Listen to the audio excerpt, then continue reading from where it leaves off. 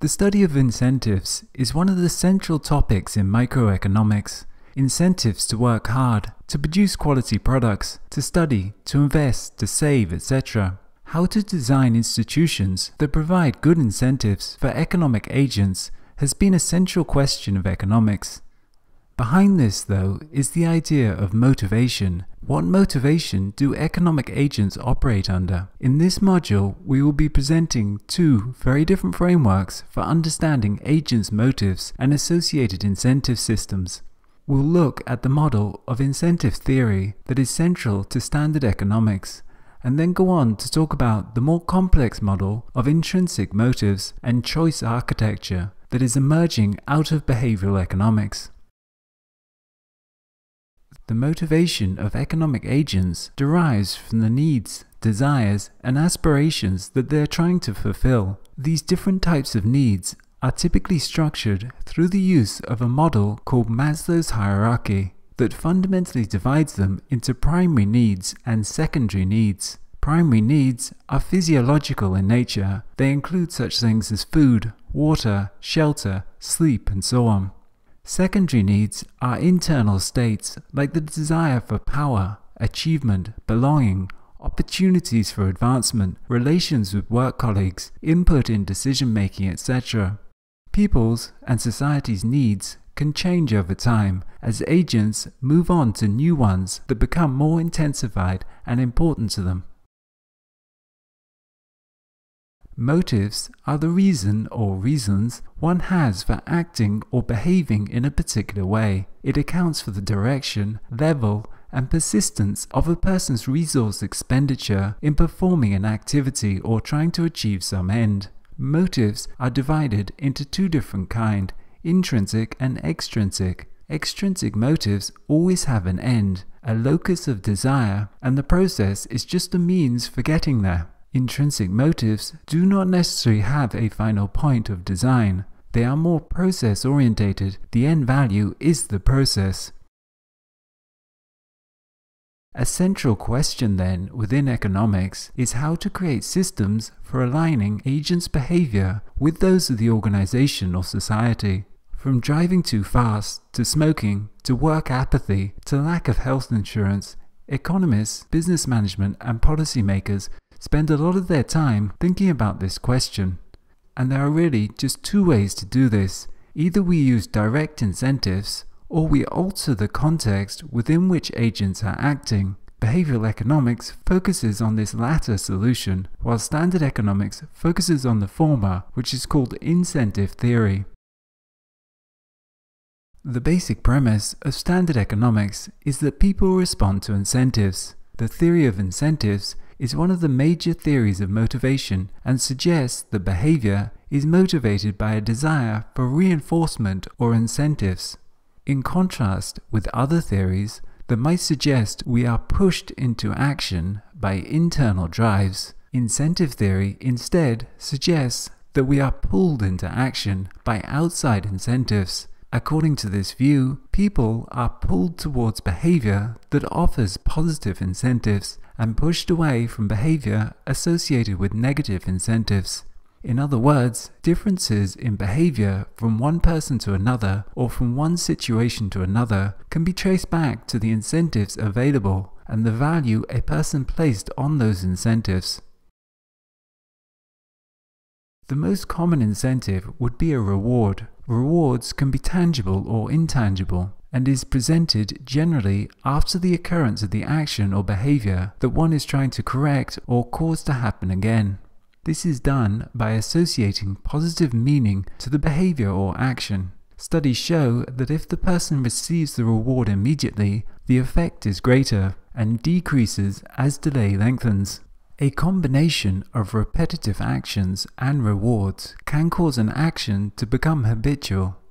This model has both its achievements and limitations. Incentive theory will give us a nice closed-form model with direct linear cause and effect relations. They are very well suited to a top-down form of management because extrinsic incentives are designed to give compliance. They are explicit and directly trying to alter agents' behavior according to the instructions of some managing body.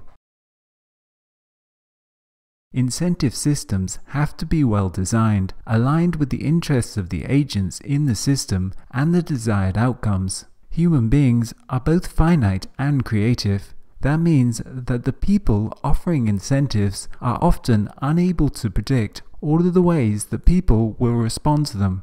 Thus, imperfect knowledge and unintended consequences can often make incentives much more complex than the people offering them originally expected, and can lead either to unexpected windfalls or to disasters produced by unintentional, distorted incentives.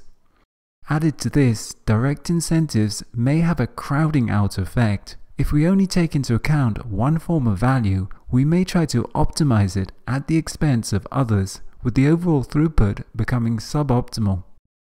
Extrinsic incentive systems work well when there is a clear set of steps and a clear, well-defined expected outcome or goal. But they only really work for analytical processes as they narrow our focus and concentrate our mind. Extrinsic incentives only work as long as the task involves only rudimentary mechanical tasks, simple algorithmic operations. Research has shown that when tasks become more complex, that is, as soon as the task involves some form of cognitive skill, creative skills, or conceptual capabilities, extrinsic incentives were no longer effective and actually led to a poorer performance.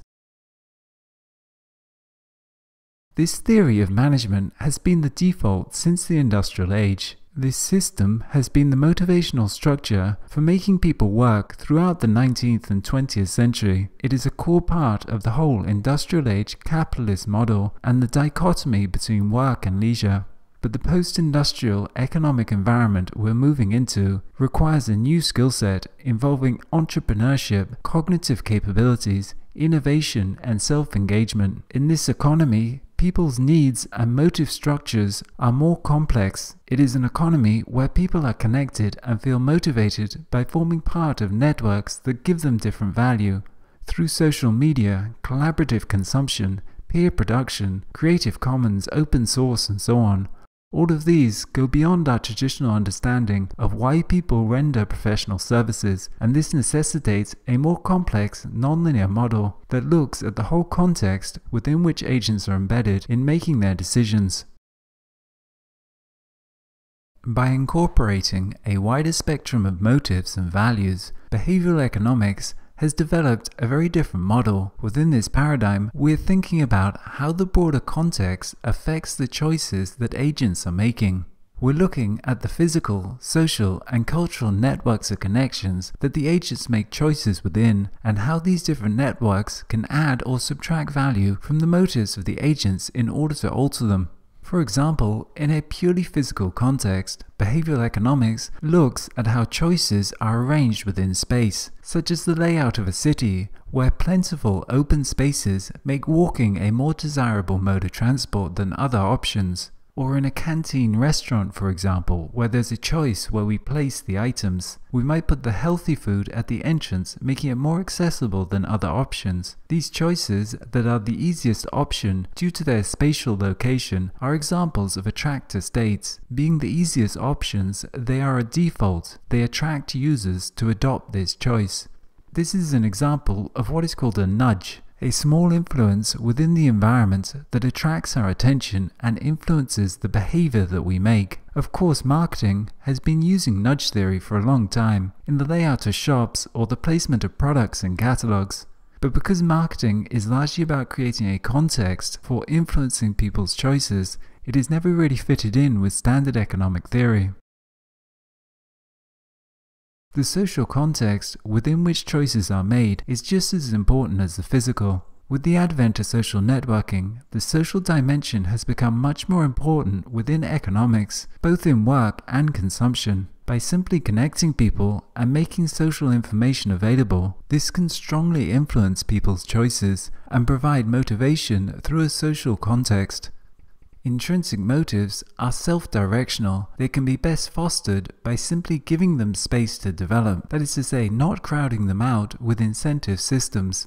We see some companies like Google who, instead of offering an incentive to employees for coming up with new innovations, They simply give the employees a day off every week to explore their interests as directed by intrinsic motives. By so doing, they're simply not crowding out the intrinsic motives.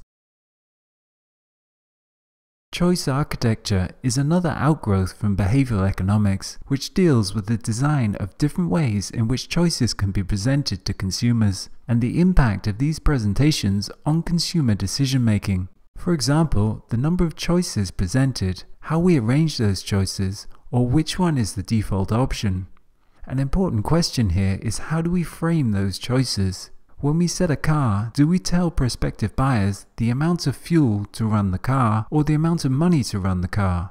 Although they both relate to the same underlying piece of information, it has been shown that people often make different decisions based on different ways that the information has been framed.